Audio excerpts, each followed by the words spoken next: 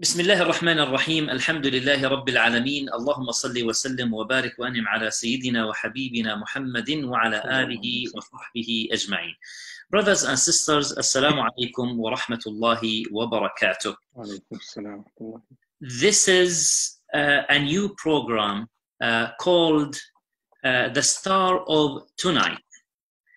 The Star of Tonight, basically, I'm the host, Ra'ad Al-Rusan from Tajweed Institute, and I interview one of the mashayikh, one of the ulama, one of the imams, or one of the members of our community, and the interview will be, inshallah, casual. It's like I'm sitting with my guest, talking. The intention is not to lecture you, but to basically have a different way of interview, inshallah. I will ask my guest some personal questions. You will maybe laugh, from some stories, a funny basically situation that the guest experienced in his life. The star of tonight is, mashallah, a beloved sheikh and imam to my heart, Sheikh Ammar Shahin from Davis, California. Sheikh Ammar, assalamu alaikum wa rahmatullah. Alaikum assalam wa rahmatullahi wa barakatuh, Dr. Rad. Jazakallah khairan for the invitation. And Allah subhanahu wa ta'ala make it a blessed program, inshallah. Ameen, ameen. So, Sheikh Ammar, as you heard in the introduction, it will be very casual, inshallah azza wa jal. So, open up the heart. Inshallah, it will, we will enjoy it, bi'idhnillah tabaraka wa ta'ala. Sheikh Ammar, what I know about you, that you are from Egypt, and you basically were raised or grew up in Egypt, right? And mashallah, you started your seeking knowledge in early age. So can you please tell us a little bit about how you started seeking knowledge? Jazakallah khair. Bismillah, alhamdulillah, salatu wassalamu ala rasulillah wa ala alihi wa sahbihi wa man wala. Wattaba'da, jazakumullah khair, and Dr. Rad, for the invitation. I'm honored to be with you, and I am sure now people will be listening in Ramadan, so happy Ramadan for them, inshallah. And most of them will be staying at home, but we make it, inshallah, blessing Ramadan. May Allah accept your actions and your good deeds. And may Allah give you the reward for the patient of being home, inshallah, during the month of Ramadan. I know it's hard and a struggle for all of us, not just imams, but for the community members who almost never miss Taraweeh or Iftar at the masajid. لكن لا تحسبوه شرا لكم بل هو خير إن شاء الله. Don't think it's evil. Everything has goodness in it, inshallah. Well, personally, I'm not a star, honestly. Alhamdulillah, Sheikh Ra'ad is the star of the night, and Jazakallah khair for his thought and his good thought about his brother. May Allah subhanahu wa ta'ala accept from all of us. I came into the US in 1999, so up maybe first year of high school. A little bit earlier than that, I finished up to high school in Egypt. So I was about 12, 13 years old when I migrated with my parents. Alhamdulillah, I memorized Quran at a very early age, but 11, 12 years old. Alhamdulillah, then we forgot, and then we have to review, and always a reminder, inshallah. And when I came into the US, at that age, my father pushed me to give a khutbah, and it was my first khutbah. He's an imam of the masjid, and alhamdulillah, I benefited a lot because he gave me the courage to stand up at the minbar. And Sheikh Rad said, make it funny. So I'm just gonna give the experience if we start like that. The first khutbah I gave was completely memorized by Sheikh Kishk, rahimahullah. And these days, if you remember, we had the cassette, okay, and we had something called what was it called? Walkman. Yeah, I remember the Walkman. So the tapes usually says flip the tape to the other side.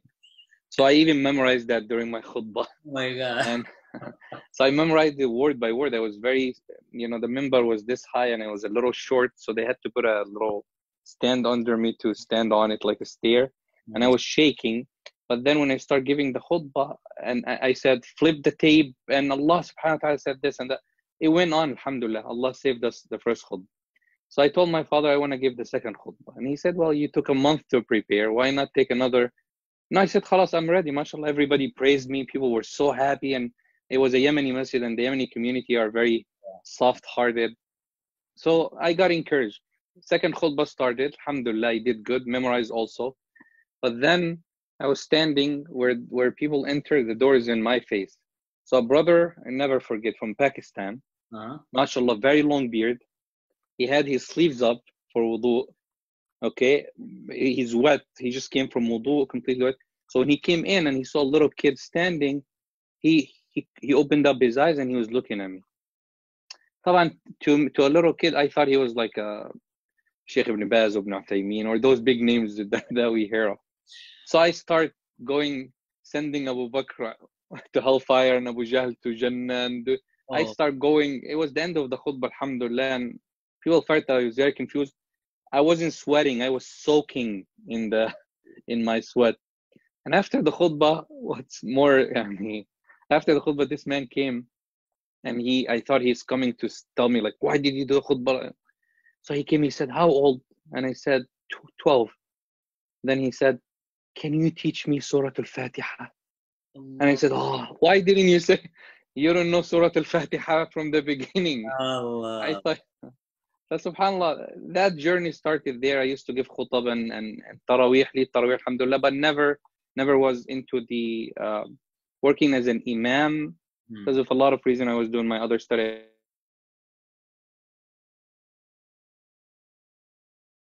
Another degree that I got, and then I went on to recognize that if you really want to strengthen your study, you have to have some credit. And then the credible university at that time was Al-Azhar. Alhamdulillah, we got in and we're still continuing to learn, inshallah.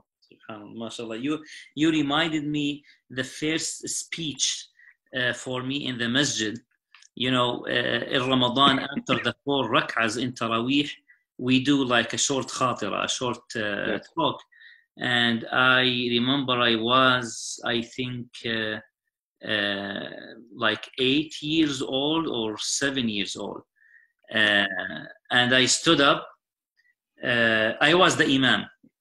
After I finished, I stood up and I memorized 3 ahadith. So I said, I just will, say these ahadith without any explanation. So when I stood up, I looked at the people, and subhanallah, it was scary for me because this is the first time I faced the people to talk, and subhanallah, I forgot. Then, but I was, mashallah, like I acted very well. I told them, inshallah, after the other 4 rak'ahs, I will give you the khatira. So I prayed. In these 4 rak'ahs, I wasn't reciting Al-Fatiha. I'm sorry. No, in ruku' and sujood, I just was saying the hadith. Thinking about what are you gonna say. And it happens. I stood up and alhamdulillah, it went fine. So one time I said this story to one of my shuyukh in Medina, and I told him, alhamdulillah, Allah Azza wa Jal opened the door for me in the end. So he laughed. I told him, why you are laughing, Sheikh? He said, in fact, not Allah who opened the door for you. In fact, a shaitan who opened the door for you, because he made you basically, he ruined your 4 rak'ahs, and after that, khalas, now, just say the hadith. Subhanallah, coming to a reminder, it's we're gonna get to it. I'm sure Dr. Rad is gonna open that topic of jinn and evil eye and all of that. But something that happened. So inshallah, I'll mention it if we get to it. Inshallah, that's related to the khutbah and it has a lot of benefit. Inshallah. Oh, mashallah. طيب, Sheikh. Since alhamdulillah, you opened this subject.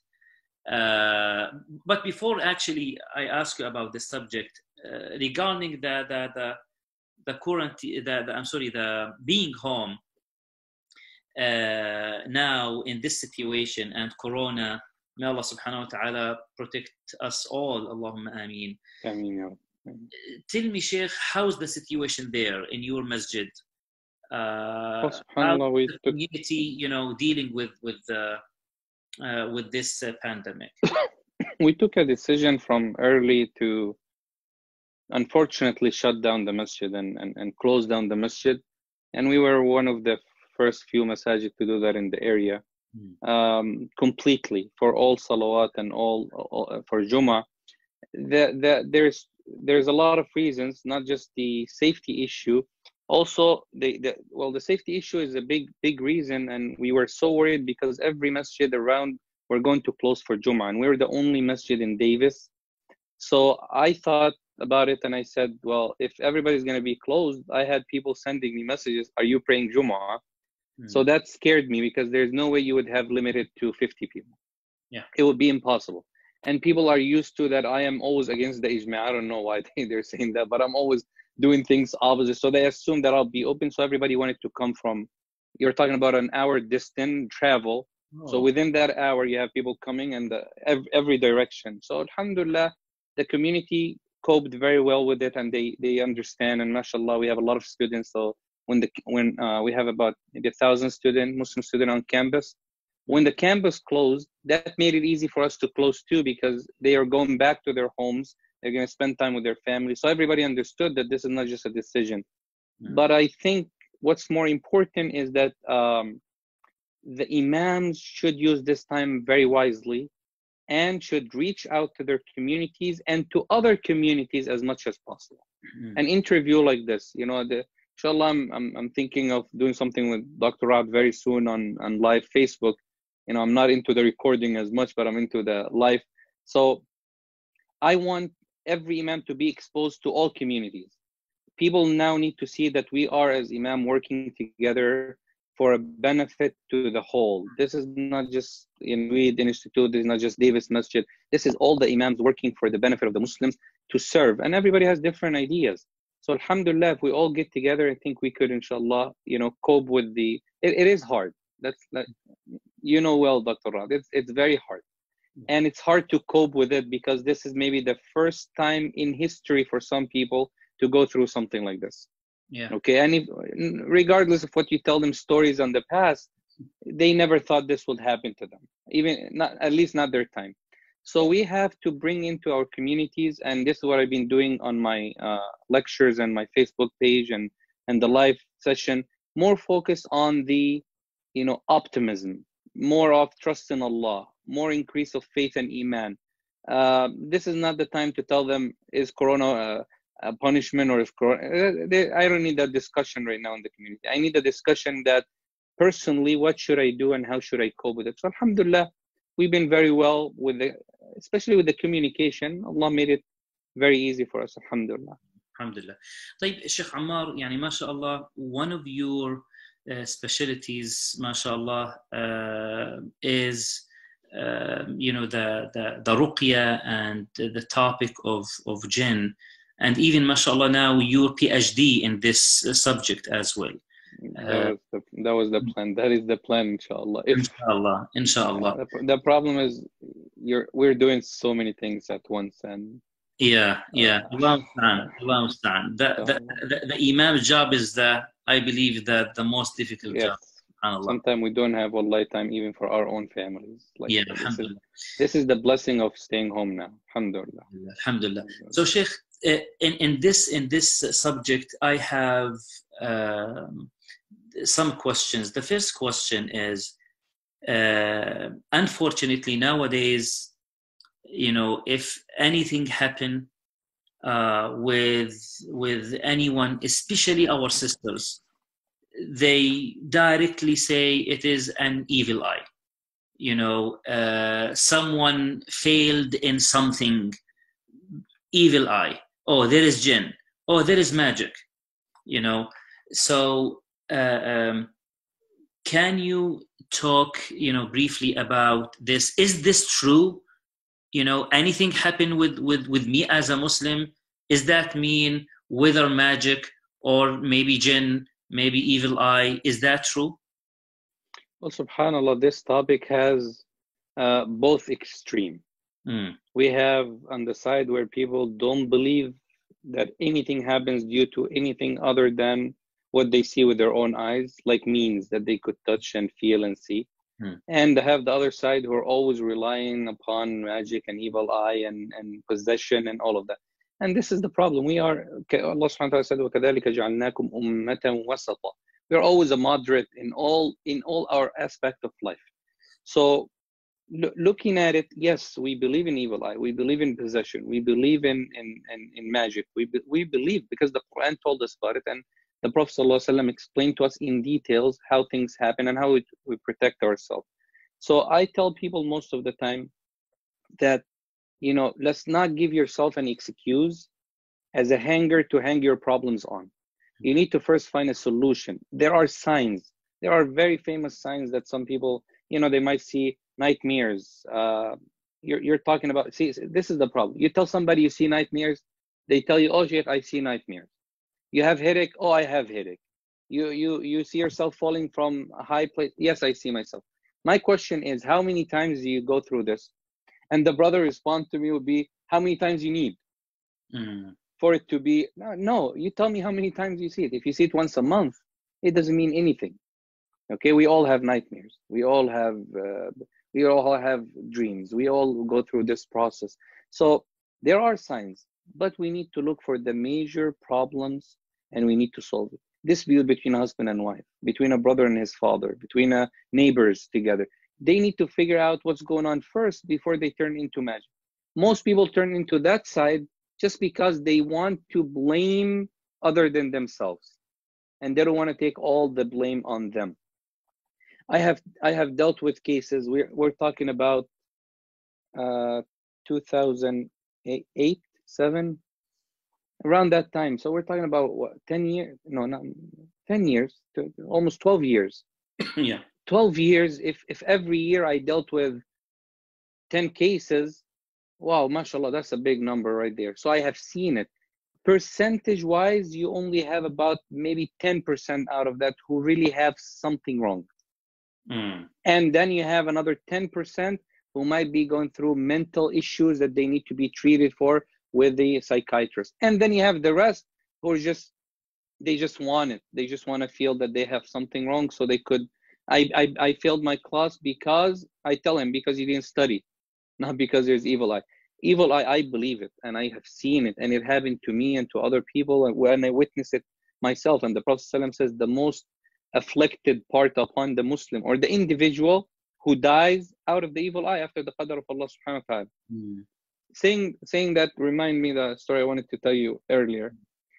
I was given a khutbah in one place, and it was my third khutbah in that masjid, and I had a dream to give a khutbah in that masjid. Like, this was my hope for, I started khutbah 2000 around, so 2003. I got invited by that imam because he was traveling, and that masjid, mashallah, and they're all on the sunnah, and brothers with beard, with the thobes, and you go in, you feel like you're in the most religious part of that. So I said I wanted to. I gave a khutbah. Second, third, I came in. This man was sitting down by the door. He pulled my clothes, and he told me, he said, "Take it easy. We just changed the wood of the minbar." Like, because I scream in my khutbah and I speak loud. So he was saying, like, and then he said, I hope your battery is low today. That's what he said. So I said, I didn't understand what he was saying. I said, Bismillah. I got on the minbar. The brother, the elder man, mashallah, he used to make adhan. He's getting up, and I'm looking at him, and I cannot remember anything about the khutbah. Allah. Nothing, not even a word. Allah. So I put my hand in my pocket, and then I remember, I don't read from paper, so I left my paper in the car. Okay, what am I gonna do now? I have two options: to cancel khutbah too late, or to call somebody to go get my papers, which is gonna be very embarrassing. Yeah. So I sat there. This was the longest adhan that went on in my life. I felt like the adhan was a year long. Alhamdulillah, it was going slow. So I went down the minbar and I went to the man and I told him, I read Ayatul Kursi in my hand and I told him, just blow in my hand. He thought I was doing this for the barakah of the khutbah. So he read Qul a'udhu bi rabbil falaq, Qul a'udhu bi, and everybody's watching. This was in the masjid. And he blew like that. I wiped over my face and then I got up for the khutbah. And it was very weird. I was so embarrassed because people didn't know what was going on. And subhanAllah, it turned out to be one of the best khutbah that I ever gave in my life. Allah opened the door. So that is an evil eye. And I have seen the affliction of it. But the problem is let's solve this issue right now. The easiest way to do this is to ask someone who's experienced to diagnose your case. Not you. Because to me, it's going to be evil eye. Okay, I put a picture on Facebook, I get 6 second day. It's an evil eye. That's me, my interpretation.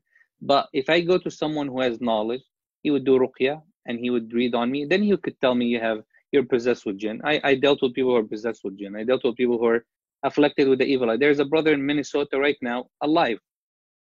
He has an eye in his inner of his stomach. Okay, the inner part. And the doctors told him, the non-Muslim doctor, they told him you need to find a spiritual reader or a leader to help you out. Wow. So they took a picture of it because they took a biopsy and they don't know what's going on. Okay, that's clear. But not everything that happens because of it. And what's more important is that we have the protection. Every disease and every affliction that Allah sends upon us has a cure in it. Even that coronavirus that we're running away from. It's a matter of people finding it. So the cure is in the Quran, in the adhkar, in the sunnah of the Prophet sallallahu alaihi wasallam. If you leave your house and you say the dua, you're protected. There are angels next to you when you sleep, when you make your adhkar, so shayateen are away. Alhamdulillah, the Prophet sallallahu ibn Abbas radiallahu anhu, the Prophet sallallahu alaihi wasallam did not die till he has told us about everything. What benefits us in this dunya and akhirah, and what harms us in this dunya, to be careful and to stay away from. So alhamdulillah, yes, we have the disease. Yes, we have problems. Yes, we have people who are sick. But at the same time, the matter is easy, inshallah, and we have the cure. Maybe they could go back to the lecture and look into all the evidence we give for the cure, inshallah. Yeah, alhamdulillah rabbil alameen. طيب, Sheikh Ammar, interpretation for the dreams, الرؤى والأحلام, explanation of الرؤى والأحلام. This is, mashallah, you always something known with. You give workshop in this subject. And this is, subhanallah, one of the most common things in the Muslim world now. Even we have overseas channels specialize in, explain the dreams and the ru'ah, especially with our sisters. Subhanallah, like every day they have a dream and then they call someone, and the problem with that, when that person like explain the ru'ya or the dream, they believe and they basically plan their life accordingly. What do you say about this? The dreams interpretation, just not to remember, I always say to people, wherever you at, find someone who's good with interpretation of dreams. They're very rare. And I'll tell you right now, if you want to become famous and you want to open up the door of fame to yourself, just open up a channel and start interpreting dreams. You'll have people calling you from everywhere, because dreams are something that takes place almost every night to many people. This is not a disease, like a sickness, like magic or reflection of jinn that might happen to certain people. This happens to everybody. And the Prophet ﷺ also told us dreams are in three parts. Dreams are from Allah, which are good dreams to be interpreted. And the people of Yusuf, when the king asked them, and they said, قالوا أضغاث أحلام وما نحن بتأويل الأحلام بعلمين. They also said, but well, we think they're dreams, but it might have interpretation that we don't know of. So Yusuf alayhi salam interpreting the dream for the king saved an entire country from hardship. And we know the dream of Ibrahim alayhi salam. Of course, the dreams of the Prophet are true and they must be fulfilled, but also dreams is part of ilm, part of knowledge. So dreams from Allah, things that you see could be interpreted in a good way, or things that you see that might sound evil. I'll give you an example, Sheikhna, for this was one of the interpretation that I heard, that I did interpreting for somebody, but subhanallah, it happened that I heard the same interpretation. So I was so happy from Sheikh Ibn Uthaymeen alayhi rahmatullah, even though he wasn't into interpretation of dreams like as a whole subject, or he sits for it. A sister called him and she said, I saw myself doing tawaf around Kaaba, and there was a person completely naked. So I kept turning my eyes and I said, I don't want to look at it. Don't tawaf around Kaaba naked. So, and she said, I felt, very sad and the sorrow about this. And I actually want to advise that person, or how should I tell him? So the Sheikh said, Bismillah, please tell him. She said, Ya Sheikh, do you recognize what I'm saying? This is, to her, this is bad. That's how she saw it. So she wanted to advise that person, but again, she felt ashamed of that. And the Sheikh said, why? Please tell him. Rasulullah said, whoever sees a good dream should tell people that he likes, so they don't have envy of him. That's the meaning of some of the interpretation. So she said, what should I tell him? He said, tell him the dream. She said, what's the interpretation first? I can't just tell him the dream. He said, when did you see it? She said, I saw it after I returned back from Hajj. He said, then tell that person, if he did Hajj this year, that Allah has forgiven all of his sins, because the Prophet ﷺ said, whoever does Hajj, he would be returning the day that his mother gave him birth, completely clean from all sins. So the sister cried and she said, it was you, Sheikh. Allah. And then the Sheikh started crying and he hanged up on the phone and kept saying astaghfirullah during the whole show for that. So not everything that you see could interpret in a way. But the problem with the interpretation is that if you see something and the first person who interpreted says it, it happens. And this is the problem we fall in right now. The Prophet ﷺ said the dream is flying on a wing of a bird. If you just dream, that bird will carry your dream and fly away. But if somebody interprets that bird as if he drops that dream, it will happen by the qadar of Allah. So this is not something to joke about or to say, let me look up something, and the books that they have now in the markets, Ibn Sirin's book and all of that. Ibn Sirin's book, I looked into it from a hadith perspective, because that's my specialty, the science of hadith. 75% of it is narration to him, not his interpretation. And it's not even authentic with a chain. So we don't have a chain for it. Now we have the dream from what evolves in the heart, something you think of. And this is beautiful to remember, I don't want to go into a dream lesson now, but I want to connect people always to a benefit. Ibn al-Qayyim was asked, this is something in the heart. Ibn al-Qayyim was asked for someone who said, I have a wish to see Rasulullah sallallahu. So Ibn al-Qayyim said to him, well, tonight, inshallah, you go home and you eat a lot of salt, and then you don't drink any water, and then you go to sleep and come tomorrow. So the man said to him, what's the connection between? He said, just do what I tell you. So the man, when he ate a lot of food with salt, he went to sleep. He came back to Ibn al-Qayyim second day. Ibn al-Qayyim said, you saw Rasulullah? He's like, what Rasulullah? The whole night, I am swimming in rivers, drinking water, showering with water, jumping in water. It was all water. He said, why? He said, because I was so thirsty. It was the salt. He said, if you're so thirsty to see the Prophet ﷺ, you would see him in your dream. It's the same thirst. So that's what evolves in the heart. What you think of will come. If you have a problem, it will come in the dream. If you have an issue or something you thought of, it will come. The third part, which is the part that happens to most of us, most of the time, which is the dream from the shaitan, that to upset and to bring in grief and sadness to the heart of the believer. يَحْزُنَ الَّذِينَ آمَنُوا. He wants to make believers feel sad and depressed. So he comes to them in the dreams, because your soul travel outside of your body. So the shaitan is able to run with that. Like you see dead people in your dreams, you see your country, you travel distant. and all of this happens in second because the soul travels very fast. So people need to understand that they need to turn back to someone who has the knowledge, the taqwa, someone that they could trust in giving them their interpretation, and they shouldn't make, this is another benefit, they shouldn't make up a dream just to get a good interpretation, because it doesn't work. And this is the interpretation of the story of Yusuf to some of the Mufassirin, Wallah alam. And طبعا, always mention again and again, in your area, Sheikh Raad, you know, Sheikh Walid Basyouni is the expert. He is, mashallah, well known. And I read a lot to him, and before I even knew the Sheikh, and I used to listen a lot to him when I was doing interpretation. And the Sheikh was like a source for me. Jazakallah khairan. That's someone to return to, inshallah. If he answers you. MashaAllah, alhamdulillah. This time. It is, you know,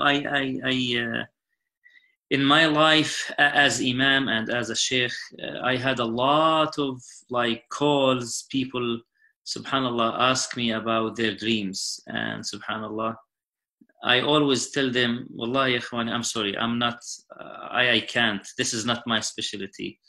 And I advise them, you know, to go to someone who is specialized in this.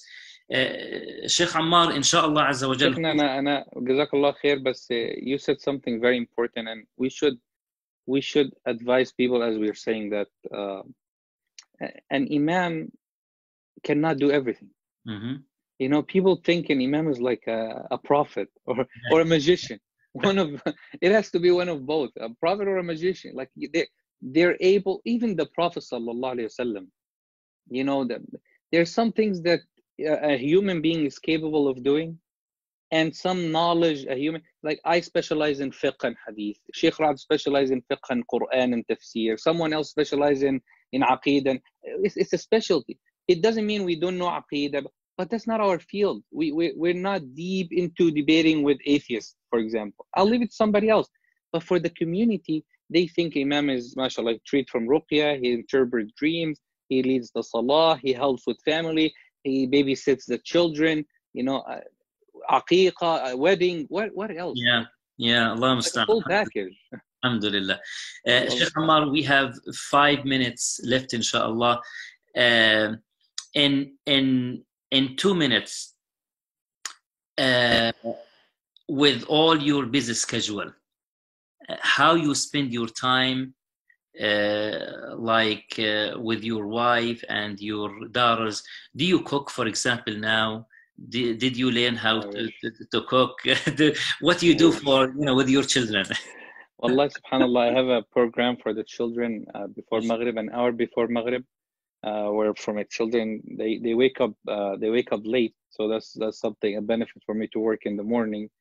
And I have the school, alhamdulillah. I'm running a full-time school online. The school takes about 10 hours per day, because I'm doing a production. I'll send it to Sheikh Raad, inshallah. Maybe he could pass it on to anybody who wants to learn. It's private now for the school, but I could send it, inshallah, to send it out. It's fine. I'm just not ready yet to publish it for YouTube till our kids feel that's something for them. I'm recording 4 programs for age 4 to 7, 7 to 9, 9 to 12, 12 and up. It's about 10-15 minutes production of a story, and then I take it in, and I have this room actually that I'm sitting in right now. I turned it into a studio. So I have a green wall right here. I record, then I place pictures and animation under it. I do all of this, and this is something that benefited me from my study. And this is something we forgot to mention, and again we'll mention it, that part of the imam is to increase their knowledge with technology and try their best. I'm not saying you become an engineer. You don't have to, but at least get some tools, because now, you know, I read something, Dr. Raad, that was very surprising. One of the people who, a psychiatrist, someone who deals with children, he says the focus of the children that age, the group, we're talking about 5 to 9, 12 seconds. Allah. So every TV show, every TV show, every computer gaming changes the screen every 10 seconds or less than 10 seconds, even if it's the same game. Why? Because the kids will feel bored. They're still playing the same game, but the screen changes. TV does the same thing. We don't do that. There's no kid who's going to sit and listen to you for 15, 20 minutes. just sitting still, unless it's a jinn story. They will listen. They said listen 4 hours. So I do that, the screening thing. I place pictures, I do animation, and I make it interesting at the beginning and at the end. I ask questions and things like that. Then family time is a must, you know, at least praying together, at least eating together, doing some halaqa Quran. At night time, when I'm finished with my recording around 10, my kids sleep, mashallah, 2 o'clock, 3 o'clock. So we play for an hour or two till they are tired, and then they go to sleep, inshallah. So it's a mixture. I know a lot of imams are busy to have time for family and all of that, but that's again, it's not an excuse, because Nuh alayhi salam started home and then da'wah delivered outside. Alhamdulillah Rabbil Alameen. Sheikh Ammar, we have 1 minute. We were honored to have you here in Tajweed in Houston. In less than 1 minute, how you describe your experience? Wallahi, jazakumullah khairan. First, the hospitality of the community is unbelievable, and I can't thank the members enough for the feeling that I got. I felt I am at my house, my home, my masjid, my community, alhamdulillah, which is a great feeling, and jazakumullah khairan. Something that I tell people, and I always mention your name and Tajweed Institute, whether you're there or not, it's to benefit from the group work. I like the way you divided the tasks into groups. So every group, so it's like a subcommittee under a committee. A lot of masajid don't run like that. A lot of masajid, one person, one man show. Not one man show as a human being. It could be a board, but it's still a one man show. You know, they don't want, especially the young people. Well, our youngsters need to get involved. And this is what Sheikh Raad is doing now. You know, when I was there, if I wanted, you know, I lost my wire, my computer wire, I knew who to ask. I wanted to blog something, I knew who to ask. The division part, to divide the task for people to be able to achieve it, is a great thing that you're doing. Jazakallah khairan. And again, our elders have done so much for us in our life. And they took care of our masajid. They built our masajid when we were babies, or we were not even in existence. So it's their time not to retire, not to come to the masjid. It's their time to be honored. And this is something we should do in Ramadan, maybe advice this year for the imam who are listening, to honor the elders in Ramadan. I did that in my masjid. You don't know how much happiness it brought to the people's heart, you know. So they need to be honored. They need to relax and sit, and we should serve them and take care of them and continue on the mission, because we have the energy and the capacity, inshallah. May Allah subhanahu wa ta'ala bless your da'wah and masjid, inshallah. Jazakumullah khair, Sheikh Ammar. It is an honor to have you always, and inshallah soon we will have a seminar with Sheikh Ammar bi'idhnillah tabaraka wa ta'ala regarding the الرؤى والأحلام بإذن الله تبارك وتعالى. We will announce it inshallah soon. Barakallah fiqh, Sheikh Ammar. Jazakumullah khairan, brothers and sisters. And inshallah, with a new star, be tuned inshallah. Wassalamu alaikum wa rahmatullahi wa barakatuh. Wa alaikum assalam wa rahmatullahi ta'ala wa barakatuh.